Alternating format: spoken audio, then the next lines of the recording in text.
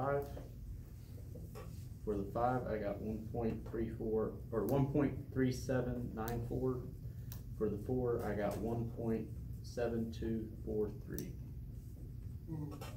And Devon, you got the same stuff? Same things? And they don't add up to the 6. They should add up to the 4.2529. Yeah. Oh, yeah. You're good. Okay. I was good, but You were trying to get it to add up to this 6.25? Yeah. Yeah, that's 16, and 12 of them went this way. yeah, I realized my mistake right here. Okay. And do these two add up to that? Yeah. All right. All right, that's a fun little problem, but don't worry, we can make it more complicated. This is the type problem here, and part of me was hoping that you would go just 2 decimal places, and just to see that it messes up more if you go to 2 decimal places. Because each number begets another number, begets another number, begets another number, and rounding off too soon starts to compile, and by the time you get to the end, you're much farther off when you try to add them together. When I added those together, I was off by 2 10,000ths. So out to that decimal place. Yeah. Okay. So it's just, I guess it's just if you round way back, just 1 decimal place. If we had rounded here, that would have hit this number, which then hit those numbers, which would then hit, well, all those currents. So rounding, would fractions be a better option until you got to as close as you could? From a math point of view, yes. Okay. Yeah. But some of us don't have calculators which display fractions, or do it the old-fashioned way. I also, when I was working through it, I dropped the number in the middle of it. I had 4.259, I dropped that 2, and so everything wasn't meshing up, and I was thinking, all right, where's my issue there? So many places to make a careless error. Yeah. And I cut somebody off, I think. Oh, you said that you had missed a resistor when you were originally making the problem. Where else was there a resistor? I had a resistor in here. Okay. So that only the 5 and 6 are in parallel, and then that's in series with this one, and then that is in parallel with the 4. And it's just, one more thing to deal with. Right. And this is the lab is you basically set it up. You pick the resistors, you set it up, and then you measure the current going through each and the potential drop across each. And it works out really nicely if you do it right. Okay. Obviously, if you don't do it right, it's a living nightmare. Maybe not that bad. It's not like it's a chemistry class. It's the worst bit of information you could have dished out. As I said in one of the videos, if it's just a bad day for me to harass you for that, just let me know. All right. Questions before we make it more complicated?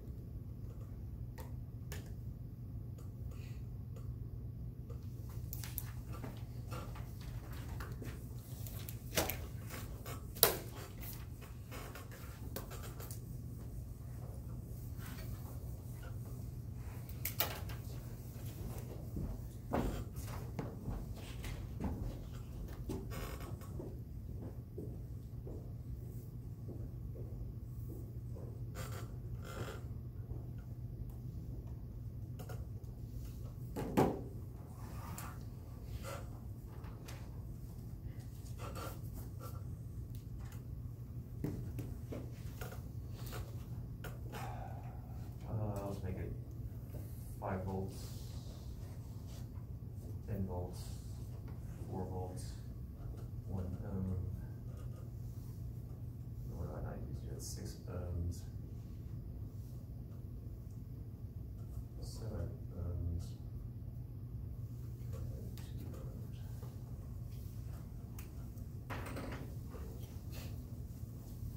definitely a more complicated problem because we have one set of series resistors, but that's as far as we can simplify it. We cannot simplify it more.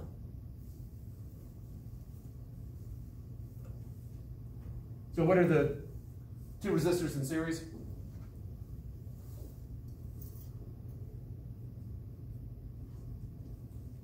and 2. Not 6 and 2. There's a junction in between them, so they can't be series.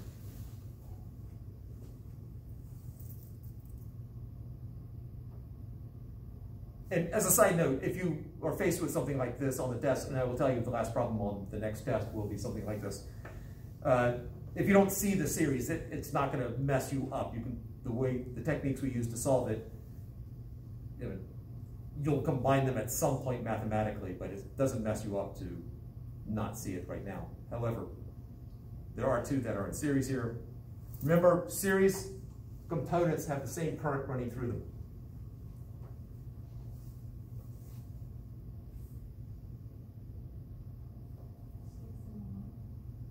I think you said it, Faith. 6 and 1? Yes. These are indeed series because any current flowing across here has to flow across there. And by the way, this is a really, from a practical point of view, this is a stupid design. This is here for the technique.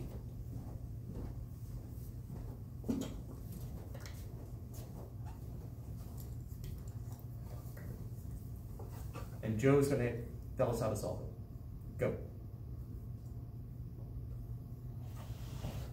You break it, do you just divide it? Yeah. No. All right, I got 3 power supplies here, which are messing things up. It's not like we did before where we can just start, other than the 1 ohm and the 6 ohm resistor, we can combine those if you want to, or not. But the power supplies really mess this up.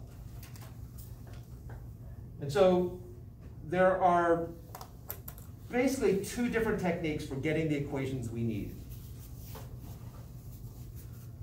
And so let's go through the techniques for getting the equations. Then the second piece of it is the math to solve it. Now, if having done this enough, most likely there'll be 3 different methods amongst you about how to solve it. That's fine. Some of you will just resort to, they know how to use your calculator, solve a system of equations. There'll be 3 equations, 3 unknowns, or 2 equations, 2 unknowns, depending upon how you set it up. If you use a calculator to do it, the downside is if you mistype a number, I will not see where the mistake is. All I'll see is you can start with this and you ended up with garbage. So just be aware that the calculator is great, but it does have the downside of I can't see the work.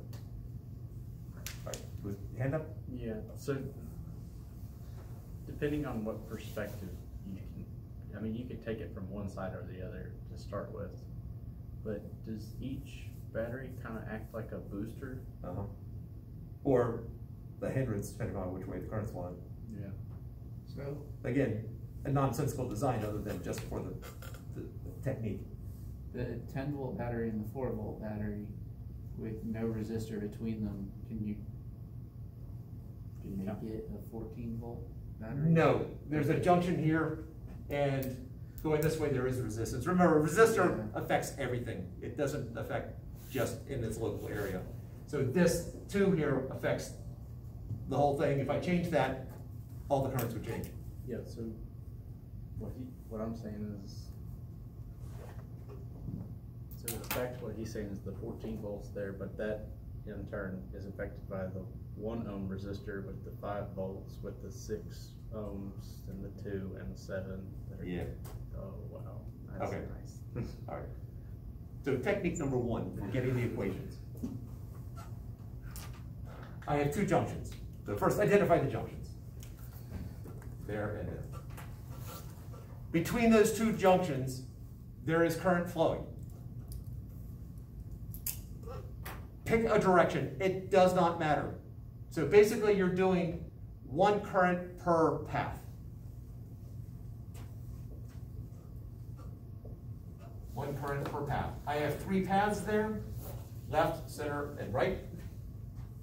or if I did it in the order in which I said it, left, center, and right. And you just assign a current to them.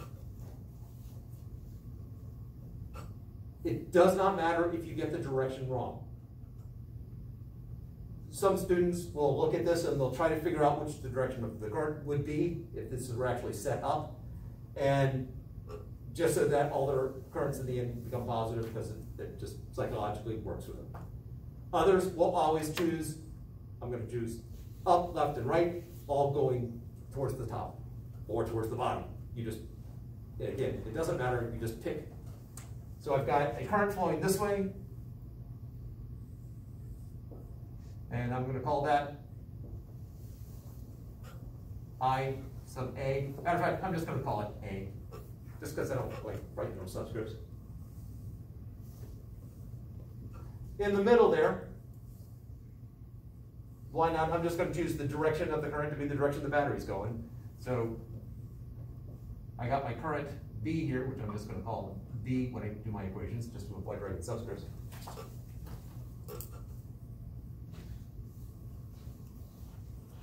And then on the last one, I'm going to choose going counterclockwise. And I'm going to call this I sub C, or I'll just use the letter C, just again, because I don't like writing subscripts.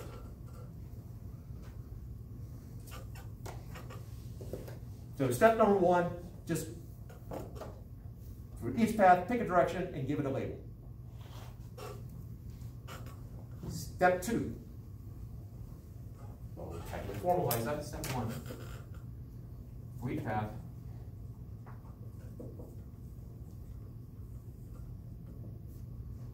pick a direction for the current.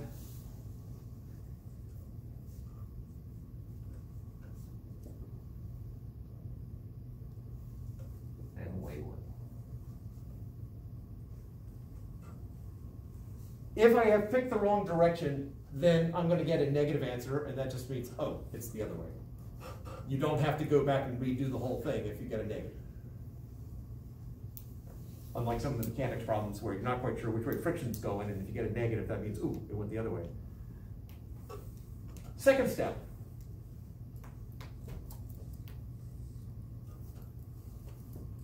I have three unknowns, so I need three equations.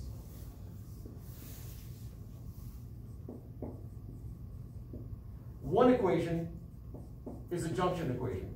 Current in equals current out.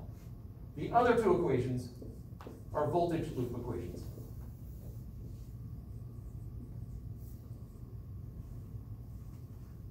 Now, the direction I'm picking right now for my voltage loops can be completely independent of my current. I do not have to go in the same direction that my current's flowing in.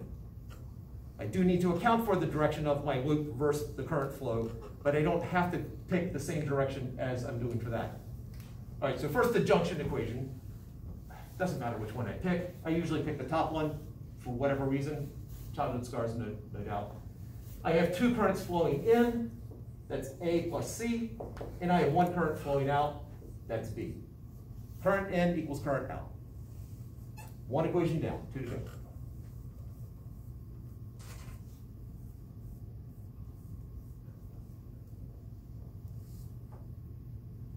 Questions up to here before I talk about the voltage loops?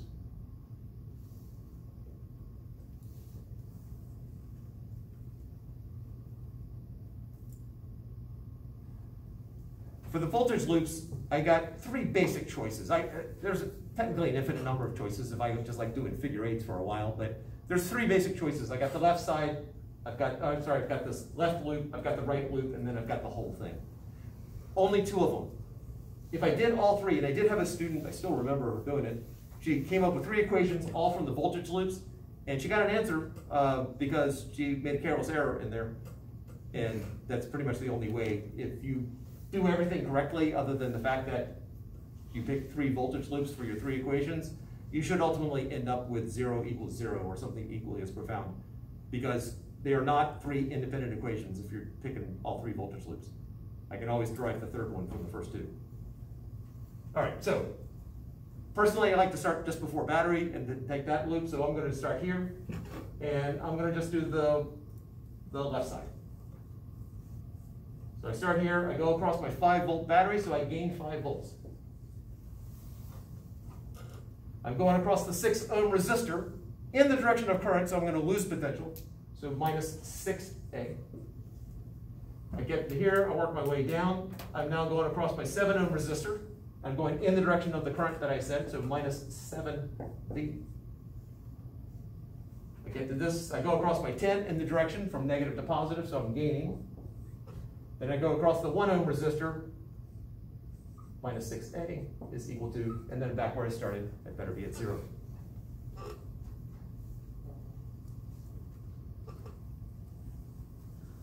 You went back to 6. What is the minus 6A for again? Sorry. All right, the A there is the current label, it's not amperes. So I'm starting here and I'm working my way around, because when I get back to where I started, I should have 0 potential difference. So I gain 5 going across the battery. I'm going to lose, if I'm going in the direction of current, I lose potential. So it's, again, Ohm's law, delta V is equal to IR. Current times resistance, my current is A. My resistance is 6. So 6A, so that's why I lost 6A there. You have a second 6A, should it be 1A? Oh, yeah, oh, I'm sorry, I'm sorry. Was that it? Okay, I apologize, thank you for being more blatant. And I appreciate you thought I had not made a mistake, or at least didn't accuse me directly, but you know, it would have been okay. So do we, when we have our other equation, will we set each one equal to just one unknown and solve for the one unknown? Oh, as in, once we have the equations, what math technique do we need? Yeah. And it depends upon you. Okay. Personally, when I'm doing it, I use a hybrid of several different techniques, but just, you know, it's the way my brain's functioning at that moment, it's the way that dictates. All right, second equation. I'm going to, let's do the whole thing. So I'm going to start here and work through the entire loop. I'm going to start just before the 4 volts, and I'm going to go, I guess that would be counterclockwise. Someone feeling bold enough to tell me what that would be? You start at 4. Starting here, going across the 4. So you're going to the 4, then it's plus minus 2C. Okay. You're going down, so you're going to have 7B. Now I'm just going to do the whole thing. Oh. I wanted to do at least one where I'm going against the current across the resistor. So then it's going to be 6A? It'll be 6A, but what's the sign in front? Plus, because you're going against what we define. Yeah. Okay. If you think of potential as you're riding an escalator up, and then you're getting back down to the bottom through a path, and you end up back where you started. If you're going with the current, you're going down to a lower level. If you're going against the current, it's like you're walking up the down escalator. So you gain. So are you subtracting 5 volts? And you subtract 5 volts because you're going from the high side to the low side. Then you add the one. And then that puts us back where we started.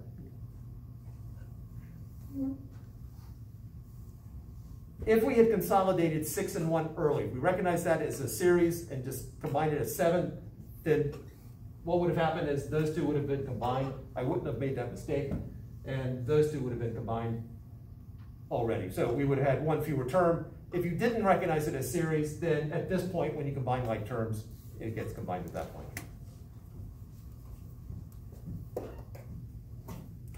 In some ways, this is a very forgiving technique.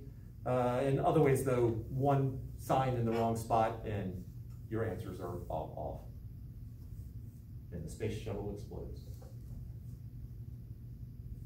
Sorry, I don't know why I suddenly went morbid. We have 3 equations, 3 unknowns. Now come the techniques. So first, let's combine like terms. So I got a 5 and a 10 here, so I got 15 minus 7A minus 7B equals 0. Oh.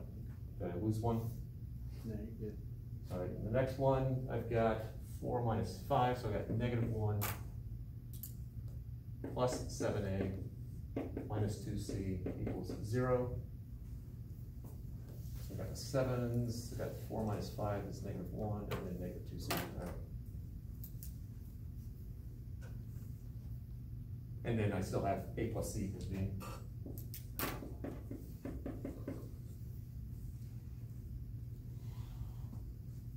Joe, what was the technique you were thinking?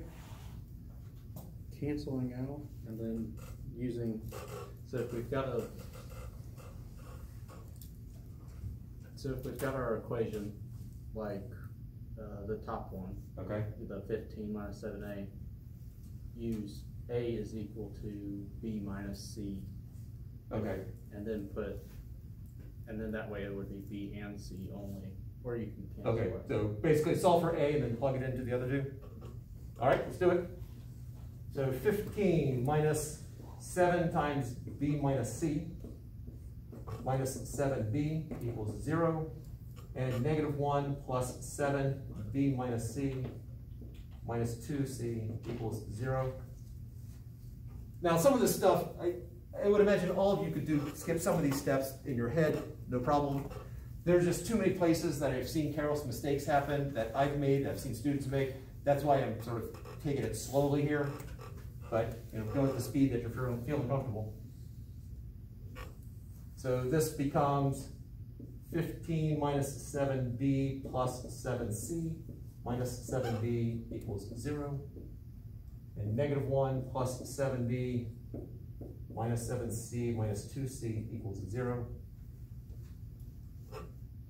So I got 15 minus 14b plus 7c equals 0.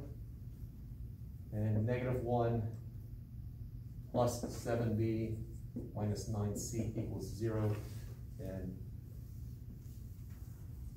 anybody get this without, just on their own without listening to what I was saying? Is there a careless error? That's what I'm going for.